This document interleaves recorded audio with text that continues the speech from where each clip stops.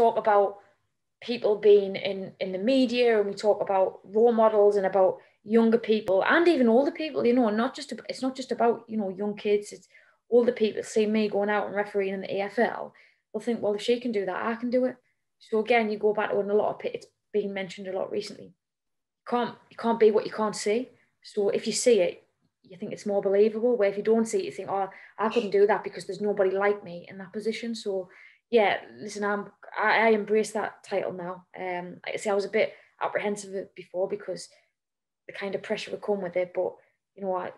If we can inspire young girls to get into football, and whether that be not even refereeing, you know, playing, coaching, sports science, stuff like that, there's so many roles then, and so be it. And not just young females, you know what I mean? Young boys as well, you know, they see the likes of Sean in the Premier League, you know, and they might think, well, Sean's there, you know, I can be there. So yeah, I think there's a lot more role models coming, and hopefully it'll encourage more people to get involved. And like I say, these conversations won't be happening in 5 or 10 years because it'll just become the norm. Yeah, definitely. And it was paramount. I think like I always look back at the leagues I refereed in quite early on, and had I not had that exposure to that criticism, you know, that challenging environment, which is very much, we're going out on a Saturday afternoon and we want to win, nothing else is acceptable, definitely built me up to kind of gain me confidence, you know, because sometimes you can feel unconfident in the game like that when everyone's challenging your own decisions. But yeah, going through them leagues for 2.5 years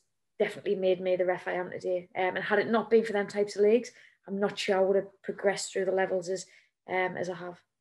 I think I'm quite laid back, really. I always think like I like to let the game flow. You know, I try and let it flow as much as possible because at the end of the day, people want to be entertained. So if we can, we let the game flow. The players buy into that. Sometimes you can't. So, you know, sometimes you've got to, whatever approach you've got when you're going out in a game, the game will dictate that approach. So you've got to just take every game as an individual, really.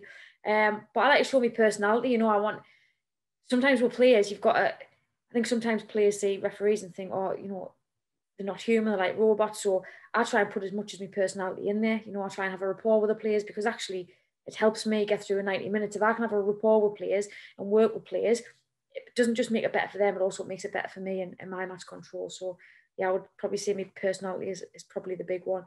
And sometimes that doesn't work because everybody's different, and you know, and people go to football games and different mindsets to others. So yeah, I'll approach it the best way I feel on the day.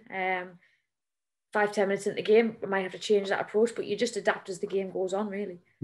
In general, men and women are different, not just in football, but in real life. So I always find, and we done some not some research, but we got a training course when we went away with the referees group that said women are more inquisitive in general, not just in football. So you give a decision, women will ask you, they want to know the ins and outs, the whens, the whys, the whos, and you'll have to explain that more. Whereas the guys might ask you a question, and after a few minutes they'll leave it alone, whereas the women don't. So yeah, it's, you know, it is different, and I think we need to see that the two as being different. The game is different. You know, the men's, I would argue, is a little bit faster. The women, you know, a little bit more skillful. But again, it's individual games, isn't it? It's individual characters. You know, you go out and you work with the characters enough during the season that you know how to manage people, because effectively that's what we're doing for 90 minutes. We're out there and we're managing expectations of 22 males or 22 females, and you know, you're going to please some people some of the time and not please others the other time, and that's just kind of the nature of the beast, I think, with my role.